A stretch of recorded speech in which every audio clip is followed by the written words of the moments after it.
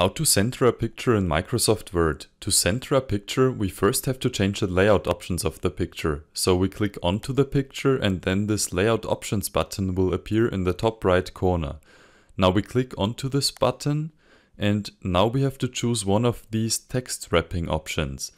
So I will choose this in front of text option here, but of course you can choose any other option like top and bottom, but this is completely up to you.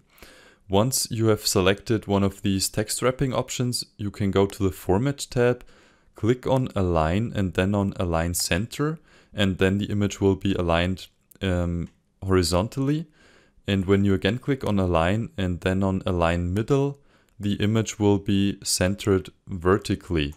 And now one important information is that you also have to fix the position on the page. So again, click on the image and open the layout options and now select Fix Position on Page. If this is not selected, so if Move with Text is selected, this would mean that your picture position will be changed in regards to the text. So when the text is moving downwards, the picture is also moving downwards, and you usually don't want this.